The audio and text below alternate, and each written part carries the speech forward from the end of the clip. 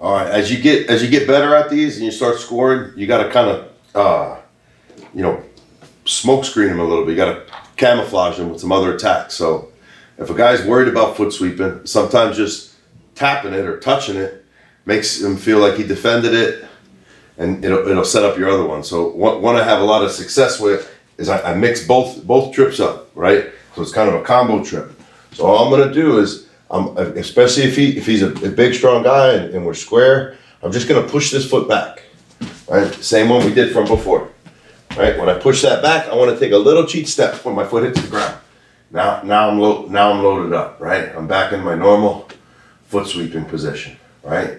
Coming under the arm, I'm looking, elbow high, blocking the leg, and snaking it down. All right. It's pretty funny. Like as soon as you get the first one, they're like, "Oh, all right, I'm all right."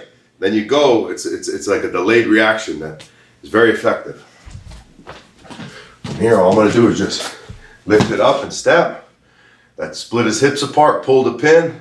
Now we're going to go elbow high, turn that steering wheel, and trip. Head up, hips down here. Big post if we need it. All right.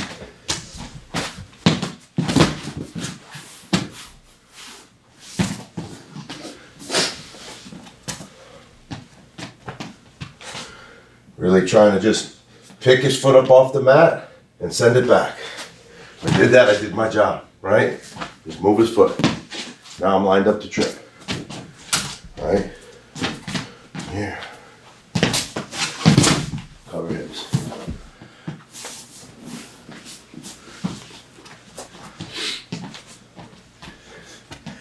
Sometimes you just touch that foot and they wind up taking a knee.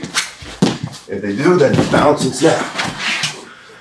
Right? Especially big, heavy guys, pushing, pulling, driving, we're battling for position.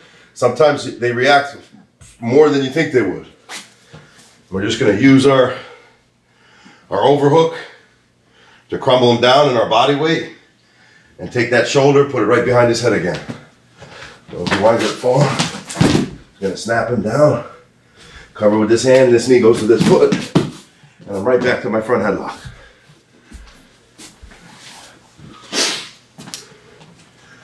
And then inside out motion. If he falls, I take front hand. If he stays up, trip.